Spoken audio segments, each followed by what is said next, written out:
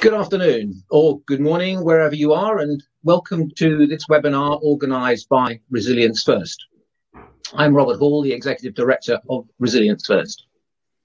For those of you who were unable to view the opening video, our mission is to help build resilience across business communities. It doesn't matter whether those communities are defined by geography or special interest. I'm delighted that today we can introduce as our first webinar for 2021, this session on the theme of the all-important topic of the environment and the green recovery, but alongside the ever-present COVID crisis we're all facing. With the Prime Minister announcing his 10-point plan for a green industrial revolution at the end of last year, and COP26 being hosted by the UK later this year, then I expect the topic of a green recovery will gain additional momentum in 2021 alongside the vaccines. So it's appropriate we start our calendar with this subject. Another powerful injection to the green debate was given by the former governor of the Bank of England, Dr. Mark Carney, and now the UN Special Envoy for Climate Action Finance, who gave the BBC's Reith lecture just before Christmas. The last of his four talks, titled From Climate Crisis to Real Prosperity, is well worth listening to, and perhaps a better introduction to this topic than I could possibly offer. Dr. Carney said it was important to recognise that net zero wasn't a slogan, but an imperative for us all. I'm sure that our speaker today, the Deputy Mayor for Energy and Environment at Greater London Authority, will echo the former governor and inject further meaning for us today from the London perspective. London has been ambitious in plans to tackle climate change, reach net zero, and to double the size of London's green economy by 2030. And I'm sure we'll hear more from Shirley on the London plan and the Green New Deal. Chair today's session, I'm very pleased to introduce Seth Schultz, who's the Executive Director of the Resilience Shift. In a minute, I will invite Seth to introduce Shirley, who will give our keynote address before we move to a fireside chat, albeit without the fire, if only as a green initiative. After the discussion, there will be a Q&A, but I encourage all of those listening to ask questions of Shirley throughout the session by posting, hopefully brief, questions in the chat box to the right of your screen. I'm sure the chair will pick as many as he can in the Q&A session towards the end of the hour. So Seth, the virtual floor is yours. Thank you. Thank you, Robert. Really appreciate the introduction. And also thanks to Resilience First for hosting this conversation. I love the format of a fireside chat, even though I'm joining you from the East Coast in the U.S. here, so not quite a time for a fire, not quite in the evening yet, but I think the idea is fantastic, and I love the topic, particularly to kick off this new year. So thanks for all of you who are joining us today. Really excited to have Shirley Rodrigues here. I was delighted when I got the invitation to chair this conversation because Shirley and I have had an opportunity to work together for the last decade, in fact. And I won't give you the impressive kind of overview and record of what Shirley is working on now. Hopefully you might have seen that in the bio that she circulated. I want to share a little bit of an introduction of Shirley and I's experience together the last decade. I don't know if many of the participants today know that Shirley actually had a huge role in helping championing globally the role of cities in tackling climate change.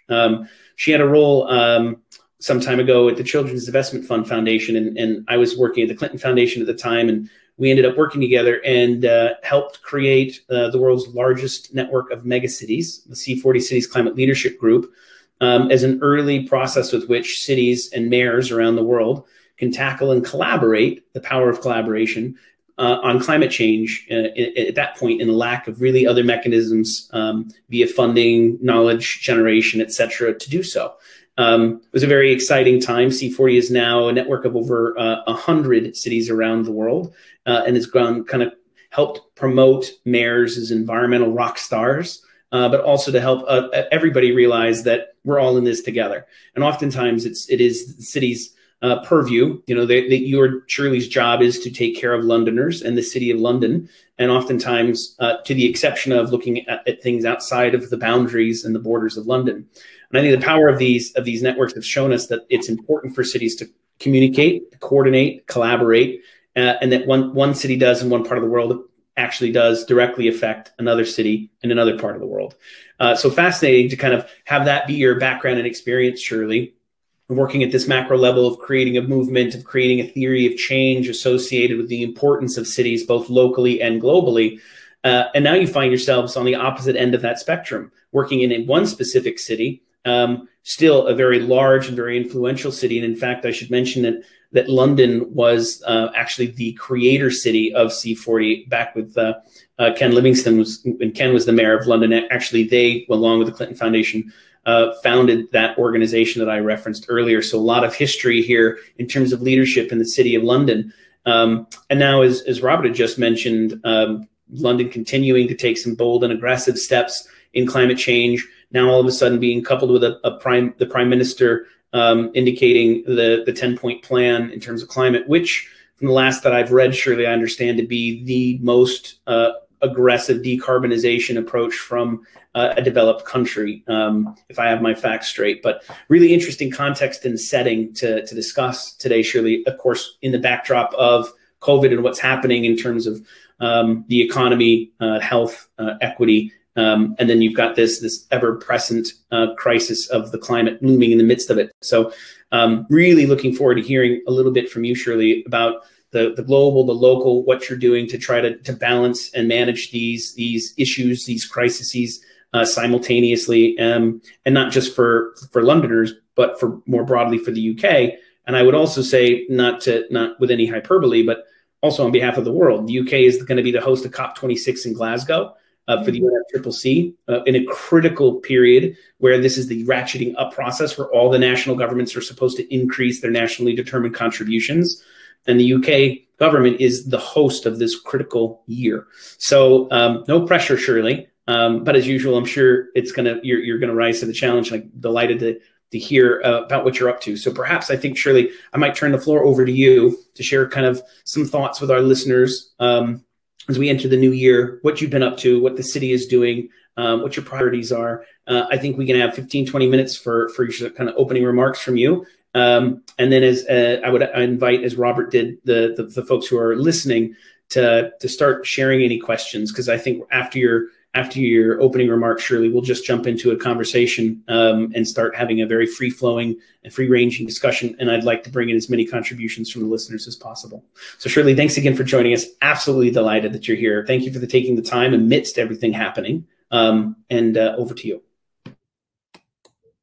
Great. Thank you very much, Seth, and to Robert also for those kind introductions and for the invitation to join you today for the session.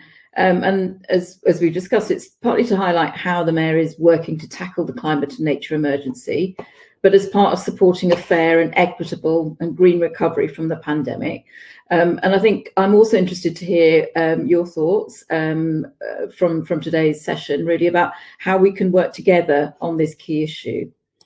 And I'll start with just saying the Mayor's been really clear since the onset of the COVID-19 pandemic and the terrible impact it's having on London and Londoners, that tackling the climate emergency and making progress on our goals to be a zero carbon city are absolutely compatible with the recovery from that pandemic. You'll have heard phrases like Build Back Better, Build Back Greener, Green Recovery, Green New Deal. And essentially all of these phrases are really just to say that we want London's recovery from the pandemic to lead to a cleaner and fairer, more equal city with a renewed drive to tackle climate change and its impacts, the air pollution crisis, and also create good quality jobs. And that's really something that we've been hearing from Londoners in the polling that we and others have been doing, that they see this as an opportunity to reset and not just return to the way things were, but to really use this as an opportunity to create a better city and better lives.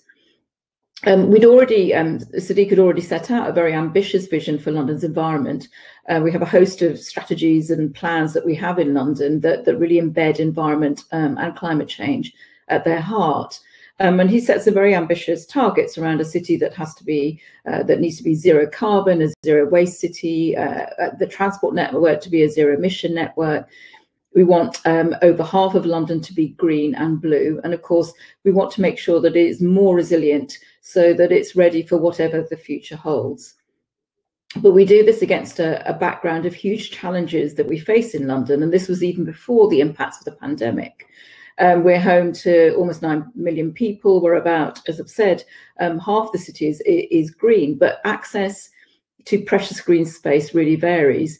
We've peaked our carbon emissions in London, but we still have more to do. Our consumption emissions are 3 times those of cities in Africa or Southeast Asia.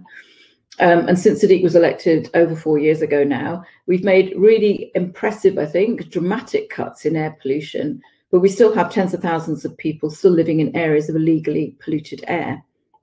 And we have a building stock that produces a huge retrofitting challenge. We have some of the worst insulated homes in the UK, and we have over 1 in 10 people in London living in fuel poverty.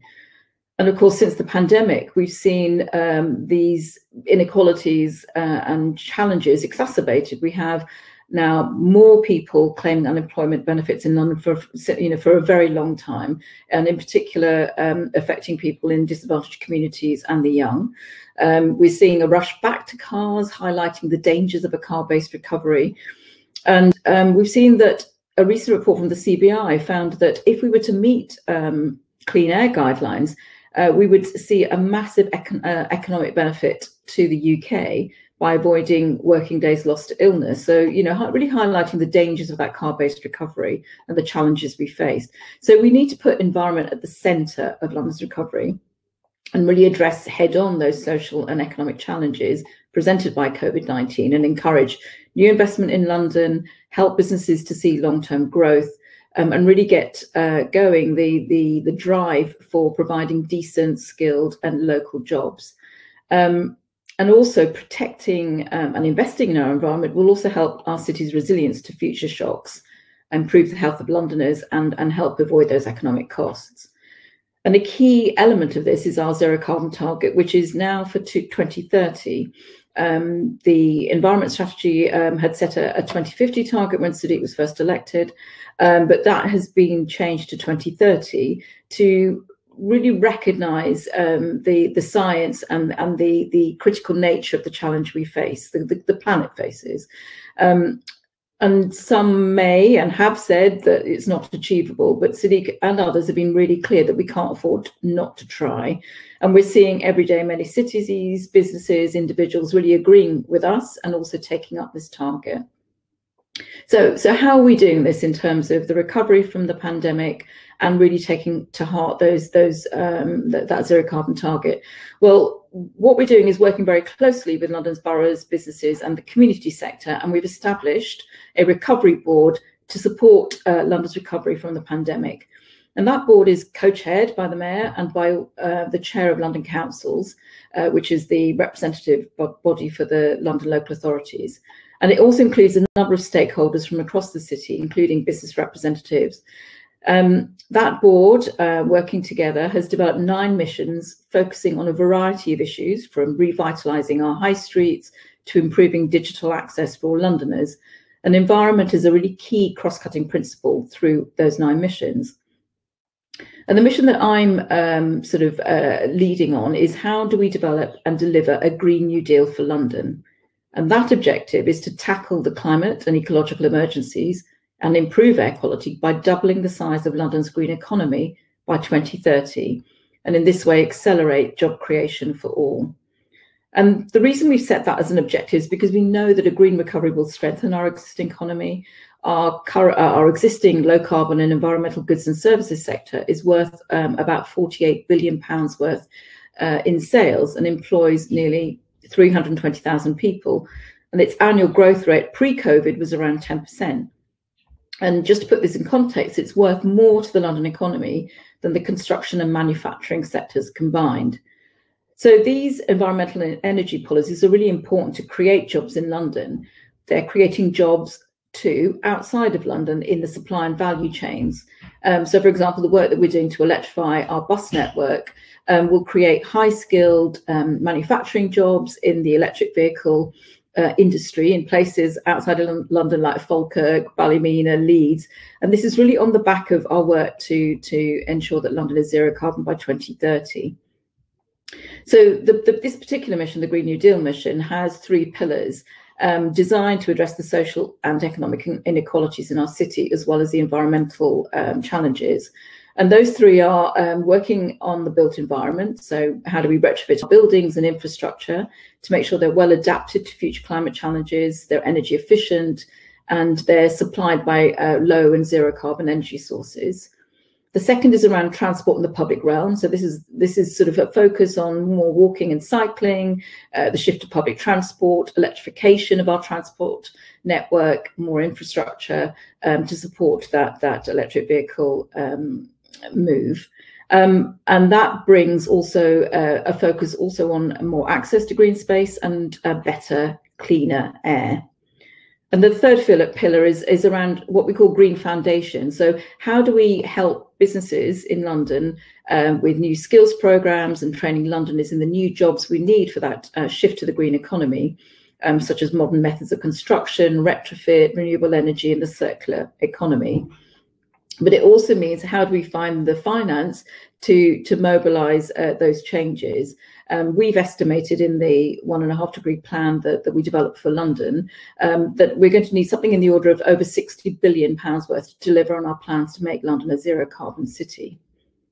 But the good news is we're not starting from scratch. We have a proven track record of delivering really positive environmental outcomes where we have the powers, and we've been using them really effectively. So London is really well placed to showcase the leadership of what a green recovery would look like.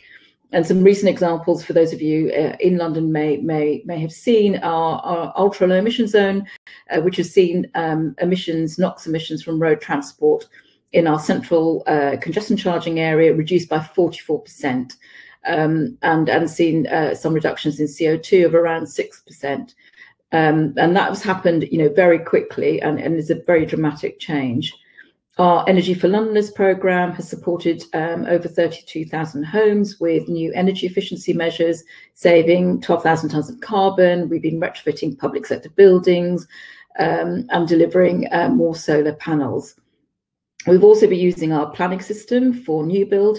We're the only major city in the UK to have a zero carbon home standard, and we're rolling that out now to non-domestic buildings as well.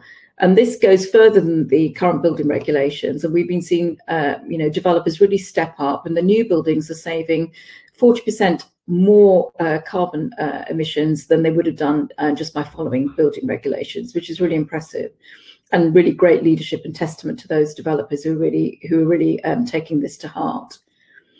And last year, at the end of last year, the Mayor announced the first £10 million worth of our Green New Deal fund for 7 projects across those 3 pillars around, for example, heat networks, a new district energy network in North London, where we've helped to supersize that network so it can be expanded to a couple more boroughs and provide low carbon heating to a number of housing estates in North London. We're looking to start a bus garage electrification programme to support the electrification of our bus fleet. We're looking to improve access to green space and make sure that those green spaces will really help support London's adaptation to climate change through sustainable urban drainage systems, for example. And we've provided funding to 2 new programmes, or 2 programmes, existing programmes called Better Futures and Advanced London, which is really helping to support BAME communities and women and entrepreneurs really to develop new and innovative sort of mechanisms to help support London's green recovery and the growth of our clean tech and circular businesses. And together, we think that's going to support around 1,000 new green jobs to boost London's economic recovery, but also tackling the twin dangers of air pollution and the climate emergency.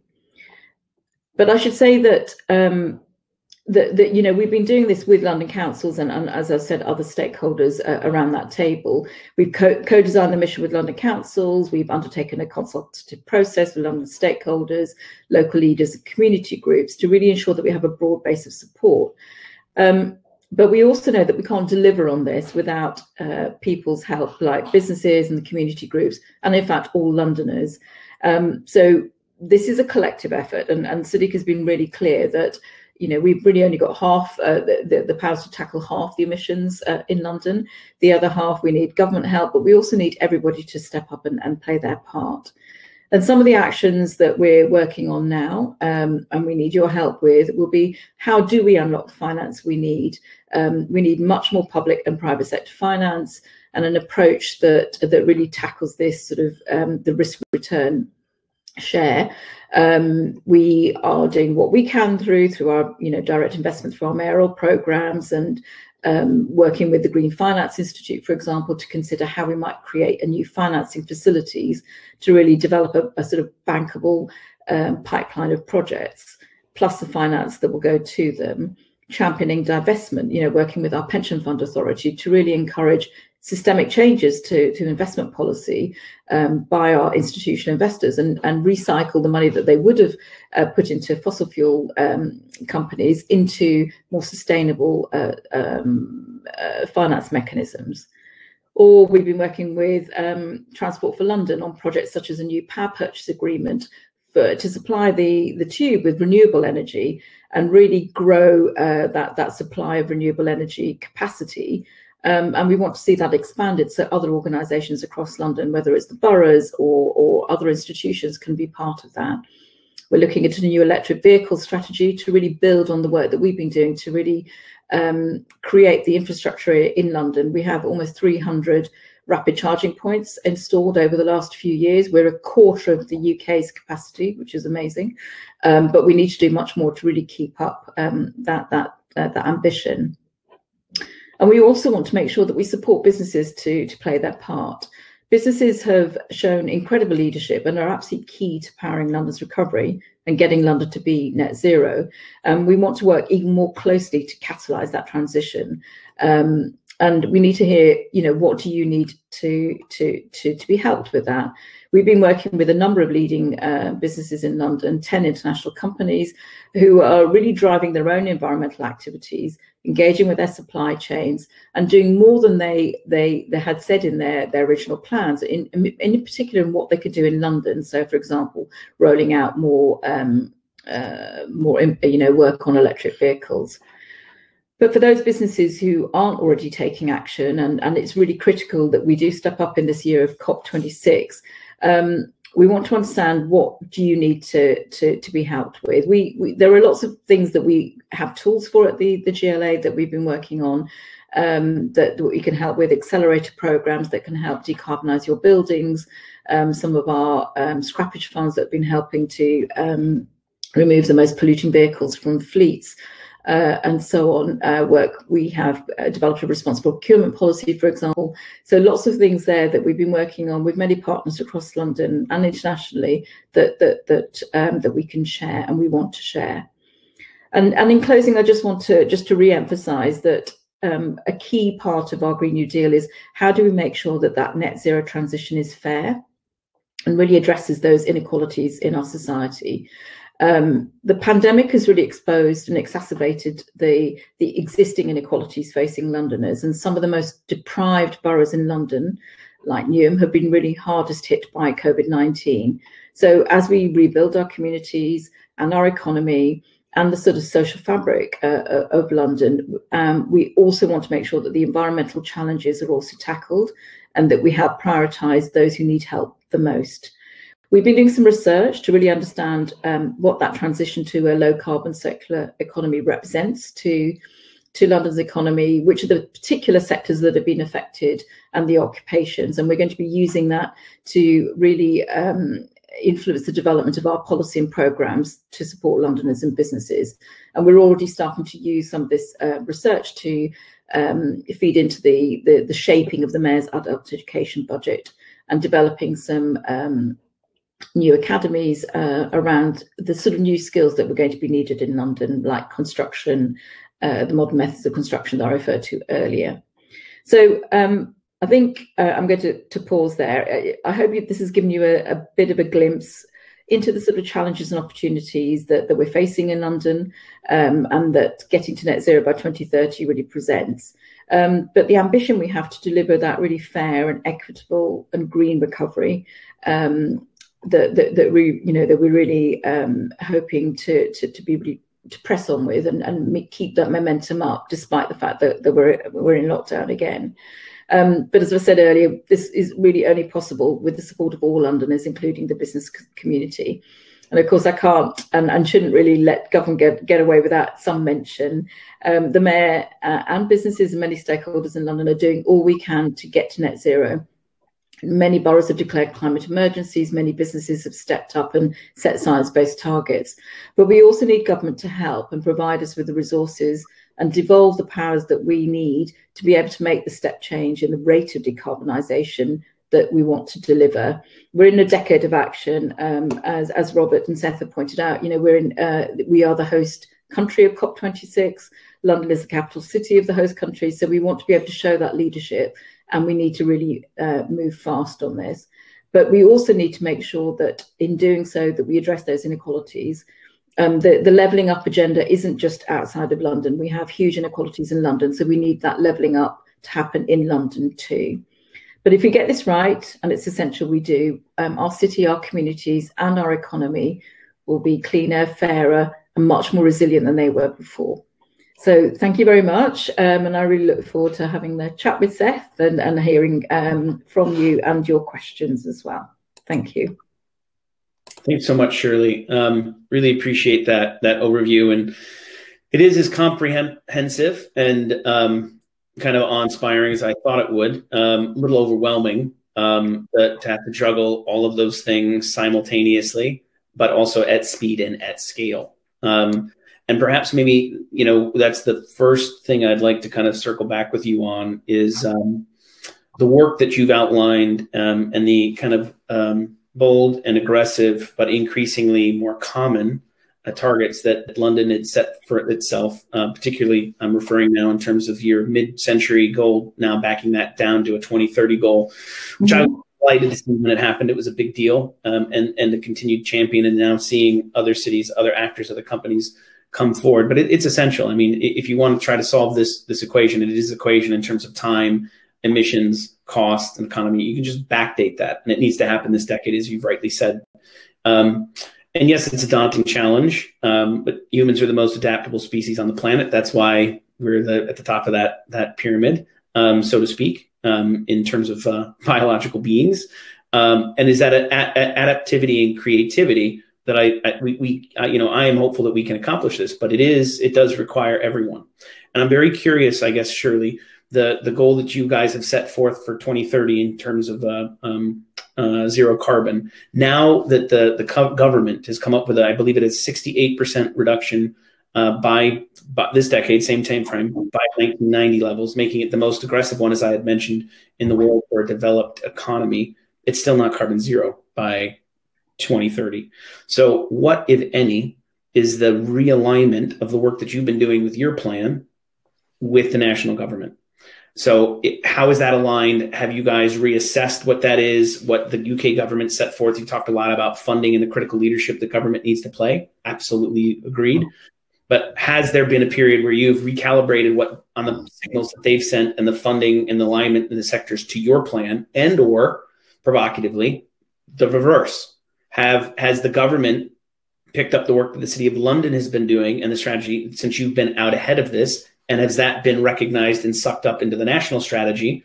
And then I also see the last kind of tie-in on this for you. I see a question here from Lord Toby Harris, who's asking, does the mayor have the legal powers necessary to progress these initiatives, or does he have to rely on the weight and mandate and profile to provide other bodies to take things forward? So a similar kind of three-part question. Have you done that analysis? Who's listening to who? And what is the authority of the mandate that the city currently has to do this? Over to you, Shirley. I thought let's start with a softball.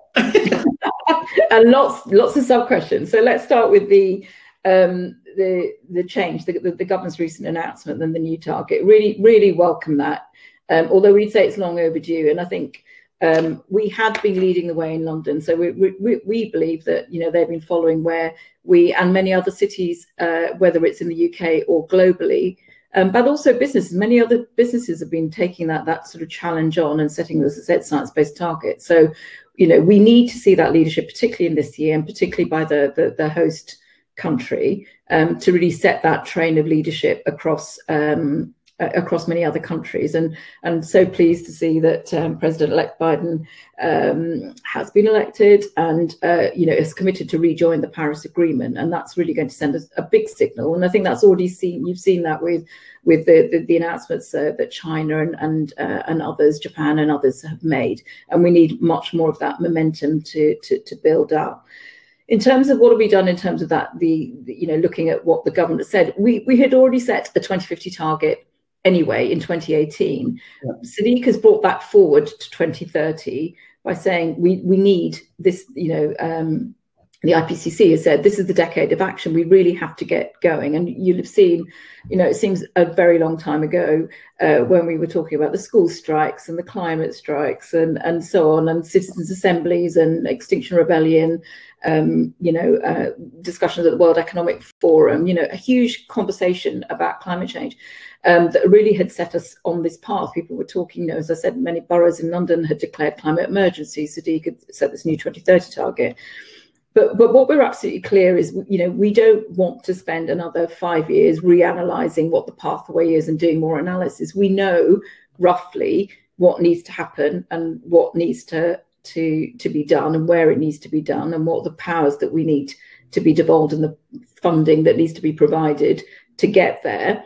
We just need to do it quicker and we need to get on with it, which is why Sadiq is saying, some may say that this is difficult, not achievable, but we've got to try. We can't afford not to try for our generation, but for future generations as well. So I don't think, whilst we will look at evidence and understanding and look at analyses, we're really just getting on with the broad programs that we know need to happen, but pressing government to do much more. So we had published a few years ago on the back of that, following the strategy, a pathway, a 1.5 degree plan for London. And this was part of our work with C40, and many other cities have done the same. And it's now a requirement for membership of C40, and pretty much most of the cities have done so. And in the RARCH you'll see many more finalising their plans. And broadly, it's work around retrofitting our buildings, making sure new buildings are zero carbon standard, making sure our transport networks are zero emission, and so on. So we know what needs to be done. Big challenges, though, are we only have powers over half of the emissions in London. The other half is really down to government action. And the bulk of that is making sure that our energy supply is decarbonised. So we need government to carry on doing that. But the big challenges have been about the lack of clarity about heating, for example. What is the heating strategy? And we're really pleased to see that now government have said, on the back of advice from the Committee on Climate Change, they've got various consultations around heating strategies, and they're talking through the Green Industrial Revolution 10-point plan about some of the things that need to happen. From our point of view, that should have happened ages ago. We need to crack on, and we need to crack on much faster. And more than anything, you need to give cities and businesses the sort of framework, the regulatory framework, and the powers and the resources to get on with it. So to Toby's point around, do we have all the legal powers to progress these initiatives? No, we don't. We really don't. And we've been arguing for a long time around, for example, that the mayor should have the ability to set minimum energy efficiency standards. We wanted the government, and we're really pleased to see that, to bring forward the ban on the sale of new fossil fuel vehicles to 2030, and really pleased that they've done that. We want to do more electric vehicles. So all of these things, no, we don't have all the powers we want, but we have set out numerous times in various policy documents the sorts of funding levels we need and the powers that we need in London, including, the fair share of funding for us to get on with our retrofitting programs, or speeding up, for example, the electrification of our bus network in London. So I think we've got a good sense of what we're doing. We just need to get on with it, I think. Yeah, I'm hearing that loud and clear, which is also, kind of a reassuring message, right? We've known what we need to do. It's these broad brushstrokes, and we need to get on with it. So to the point that, let's not paralysis through analysis, let's not regurgitate this, and let's not come up with another plan. But at the same time, some of the comments did indicate that that is happening, right? There's been assessments, there's been frameworks, there's been an understanding of what you can and can't do. So how are we going to do it differently, Shirley? How is this stuff going to get moved forward at a point when there is a lot of issues besides just climate change? And I think your opening remarks did a very good job, I believe, of laying out an argument of why equity, justice, economy, recovery, and climate go hand in hand. These are not separate things. So it's not as if you to do one and ignore the other. But in terms of the prioritization and how you do that together, it is challenging, it is difficult. So what is it that you guys are doing now that you think is new or different in engaging that other 50% of authority or power that you do not have? And I'm particularly interested as it pertains to COVID, because I personally would agree with you, Shirley, from the work that I do around the world. We saw an unbelievable response from the private sector around the world in terms of the actions that they took during unimaginable issues that we were dealing with in terms of COVID. And I begin seeing the leadership in terms of COVID and health and the economy from the private sector even go more strongly over to the environmental side and the climate change issues.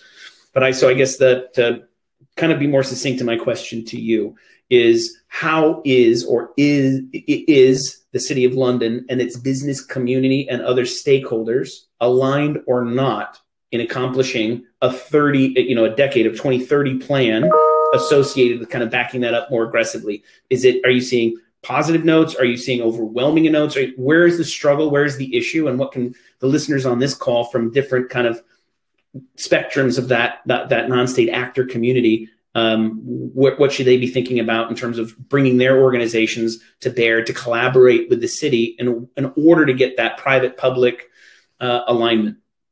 I think the change I've seen is really the recognition of how important collaboration is. So, as you said, on the response to COVID, the vaccine and how people have shared experiences so that people can learn from others' mistakes or good practice, which is sort of the ethos of the C40 Cities network when it was set up, was really about that, sort of not reinventing the wheel.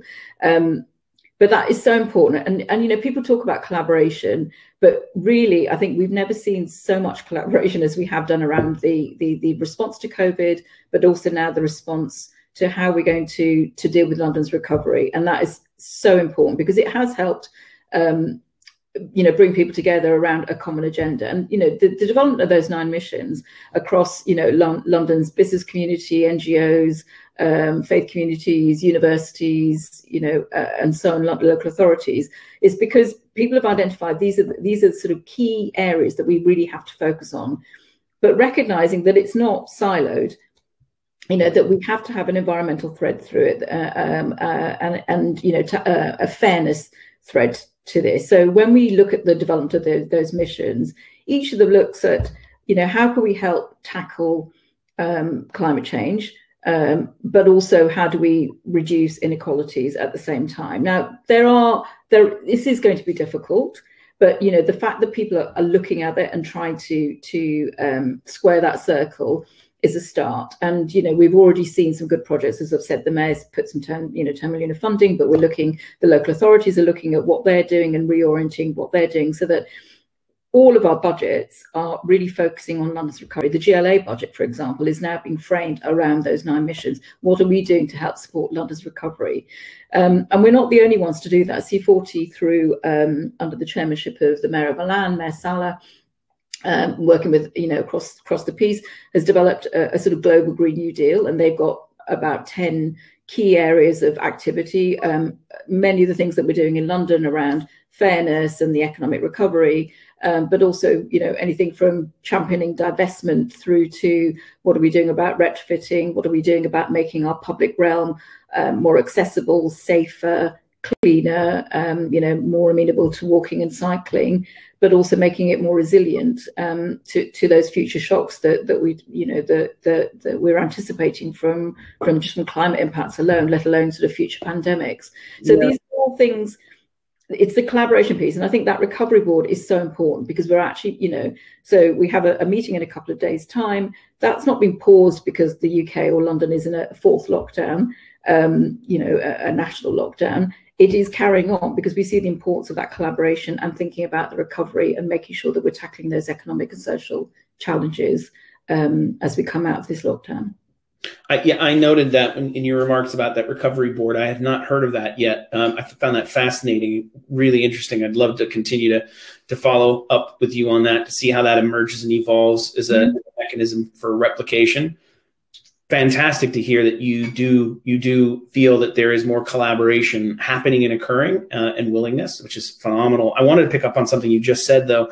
You mentioned the word resilience a few times, and it's fascinating that, in COVID, I think the world has kind of reawoken to the issue of resilience, the fragility of our systems, the interconnected nature of them in a way that we have not before. And that awakening, that understanding of resilience is as it pertains to COVID, has manifested itself in different ways in terms of climate change, because it's not just about reducing our emissions. It's also becoming more resilient and adapting to a changing environment, a changing society. But one of the questions that I saw came through from one of our participants, I thought was quite interesting and been thinking about as well, Shirley. Esme was asking about, out of the 9 missions, the one that has to do with digital accessibility. I found that to be a really interesting question from Esme, because the digital kind of infrastructure that is unseen and oftentimes unappreciated is, to a large extent, why we were all able around the world, with those that were privileged to have access to digital infrastructure, why we could maintain any semblance of life and continue schools and work, because what we're doing here, all digital. And that also kind of fits in, interestingly, with the emphasis you keep putting on equity, accessibility. So you've got a lot of collaboration. It's still being done remotely. There's still lockdown. There's still haves and there have-nots and education and capacity. And this digital currency, this access to content, we've got more content than we've ever had at our fingertips in terms of the human species. But whether it's accessible or not, it is unbelievably critical now. And not just whether you have access to the internet, but whether your company had that digital infrastructure, your government. So I think it's a really interesting question from Esme that I wanted to flip back to you in terms of, how does potentially that mission cross-cut the others in terms of resilience, mitigation and climate, and equity, and what's the city doing about it? So I can't pretend I have all the answers, and we have Theo Blackwell, who's the Chief Digital Officer at the GLA, who's a real wizard all this. So, I can certainly follow up with people if they want more information or connect you. But, the reason why we've highlighted that as a key mission, and why that was highlighted by the Recovery Board, is precisely because of what you said. We cannot function, and it's amazing how people have stepped into this sort of new way of working and engaging with, on a social level, let alone, from a work level or a business level. It's really critical. But what is absolutely clear is that there are massive disparities about, as we said, access, and that's really the focus about how do we make sure that people have access to the digital infrastructure they need. And it's not just the infrastructure, but just even are they connected to the web? We have a number of kids at school, not just in London but across the country, that don't even have a laptop, don't have access to data, or just have one laptop in a household when they're all having to share. Huge inequities. How do we resolve that? So that sort of making that more accessible and fairer is a key part of the work that Theo and that mission and working with London local authorities and businesses and others are looking at. And in terms of how that would help tackle the climate emergency, well, that whole issue around the sort of interconnectedness of things, the sort of smart nature, really reducing our call on energy. The accessibility issue, these are all interconnected, and I wouldn't pretend to know all the answers, and I think that's something that we're looking at and really trying to explore through that mission. And anybody who's got any interesting thoughts about what we should be focusing on, I think, we'd be really pleased to hear from them. Thanks, Shirley. And another question I wanted to kind of, again, trying to get into a little bit more specificity after we've talked about the kind of the coordination, the collaboration, the alignment, the goals, but into the details now. One of the low carbon retrofit heating systems is green hydrogen. And a lot of focus around the world in terms of hydrogen, decarbonizing shipping through hydrogen, et cetera. And this has come up in London a number of times. Yeah. But I believe the CEO of the UK's Climate Change Committee recently said that you would need 30 times more renewable energy to produce enough green hydrogen if it were to replace old gas boilers. So as an example, when we're talking about the scale of what needs to happen, and not that I'm proposing that it all happens through green hydrogen, but the point is when you start actually mapping out the solutions and what needs to happen in the time frame, you get to these things like 30 times more energy produced just to replace old gas boilers. So what's the solution in that? And how are you mapping out or thinking about applying technologies and solutions at multiple times concurrently? Because I think, I don't know about you, Shirley, but one of the things that often I run into is, a decade ago, we used to be able to have a conversation about, oh, well, we'll transition off of fossil fuels and coal-fired to natural gas, and we'll go from natural gas to weaning ourselves off of nuclear, et cetera, et cetera. The reality is that we don't have the time to have that conversation anymore. We don't literally have the time or the carbon budget to do that. So how are you dealing with that in London in terms of looking at these solutions, what the implication of the scale is to decarbonize, while at the same time, the need for you to create more electricity, we're electrifying more and more things, is simultaneously occurring? How are you guys managing that energy transition in London while dependent to such a degree on the national government? Well, I think that the point is, as you said, is we are dependent on national government for that sort of national energy policy. So what we can do is really, our strategy has really been focusing on energy efficiency as being, the first fuel, about how do we really lower the demand. Sorry? Yeah, no, I was just saying, so on the demand side of that equation, That's right. Yeah. So to make sure that that we deliver energy efficiency first, and then in conjunction with, at the same time trying to move to that low energy heating supply, either through sort of networks, heating networks, or individual heat pumps. We've looked at hydrogen, but we really can't wait for a decarbonised hydrogen to become available.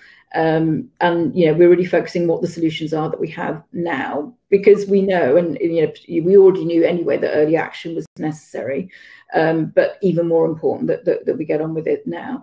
And I think we've calculated that, a 5-year delay in taking action, whilst waiting for hydrogen to become more viable, would lead to a massive increase in our emissions. So we just don't want to do that. But we do see, there is a role for hydrogen for heavy industries, and heavy transport. And so we've been looking at this as a sort of portfolio approach. We have, for example, Transport for London has been investing.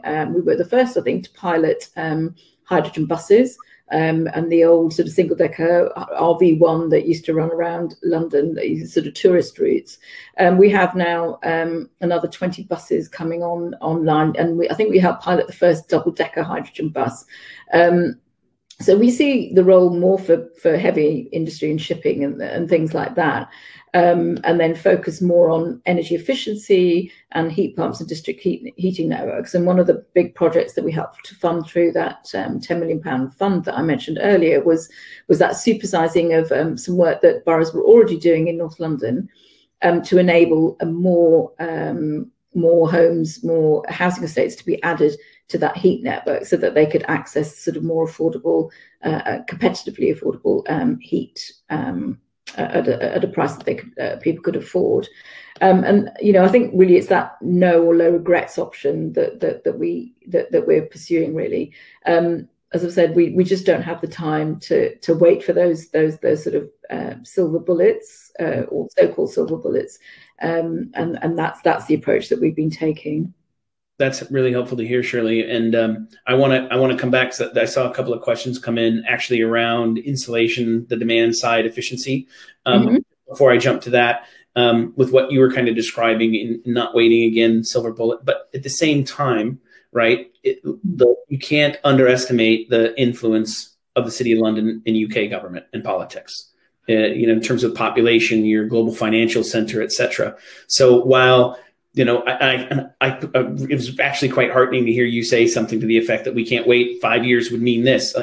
I very rarely hear people say that and admit to that, and it's the truth. So, kudos to you. But at the same time, while you're getting on with very tangible, practical things, how is the Mayor of London using the outsized influence of the city to send market signals, saying we do need these things, and even if it's 5 years from now, to do that needs to start happening now. And how are you convincing the market to do that? So let me take our zero carbon home standard in the London plan. That was a big market signal, and that was about saying to developers, we have to tackle climate change. The building regulations are insufficient. We have to make sure that the buildings that we're building now are carbon. Zero carbon, low carbon, because we cannot afford to. We have a big enough problem as it is with retrofitting our existing buildings without building more buildings that need to be retrofitted later. And that was a big market signal. And we had done a lot of modelling to show that it was financially viable to build the houses or build, in a way that could meet that sort of ambitious carbon reduction over and above the national building regulations. And we were examined, by inspectors and through there's a very formal process we have to go through here in the UK. But over time, we've seen that policy come in, and over the years, we have seen the reductions in carbon grow over time as builders I've just realised that is the regulatory framework that's operating in London. We just need to get on with it. And they are innovating, and they are showing that, it can be done. And in fact, they've been very supportive of, the extension now to non-domestic developments as well. And, this is something that we've been pushing government to do and to reintroduce as part of the work that we need to see happen across the UK.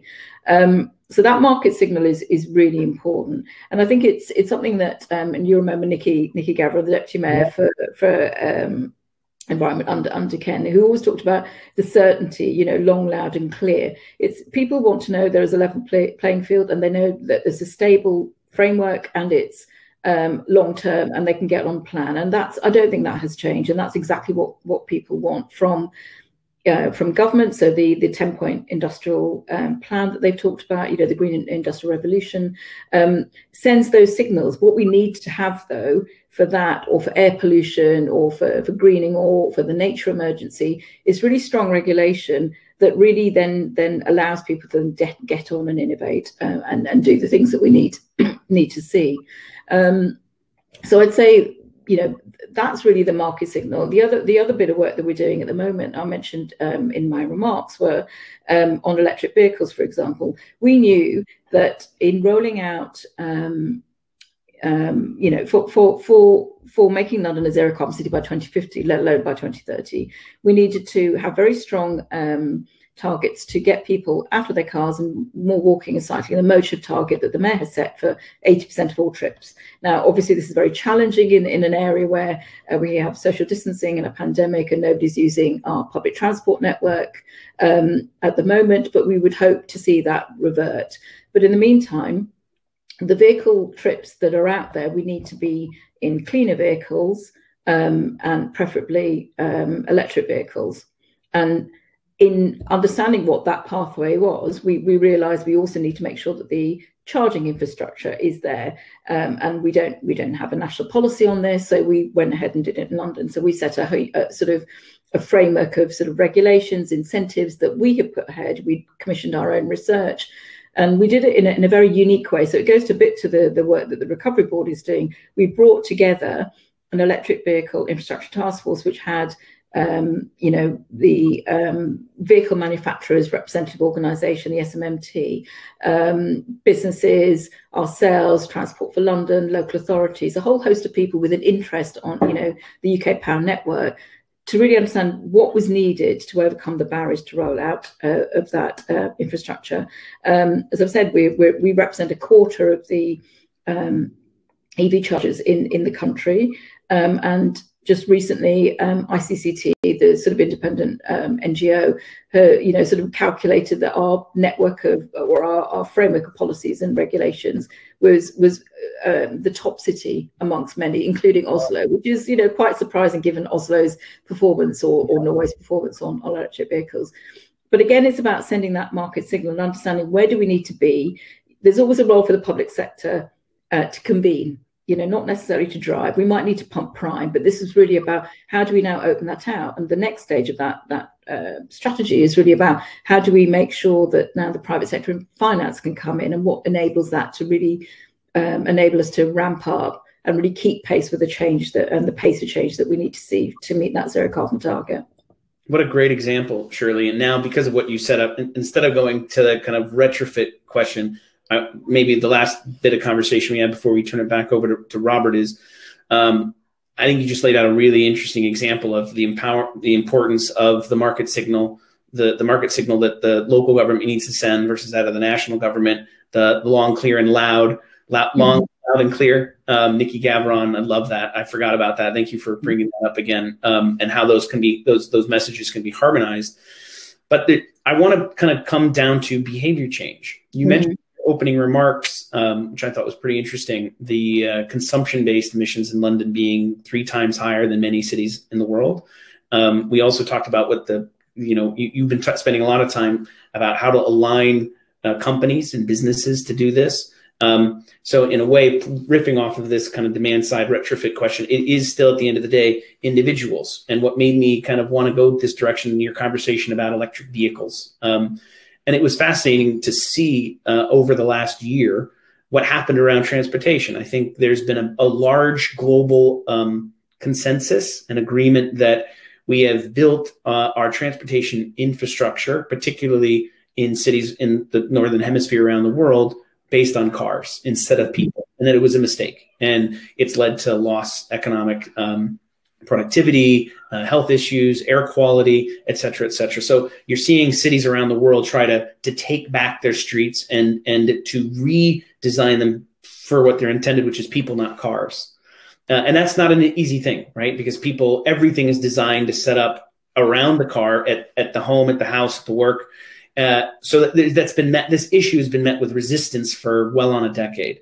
Now all of a sudden COVID happens, everybody's in lockdown, and all of a sudden people look out the window and they can see the stars in the city for the first time. They're experiencing what it's like to have a 50, 60, 80% reduction in noise pollution, air quality. They're not getting asthma. And all of a sudden you had this moment where everybody was, oh my gosh, this is what it would look like. I want this.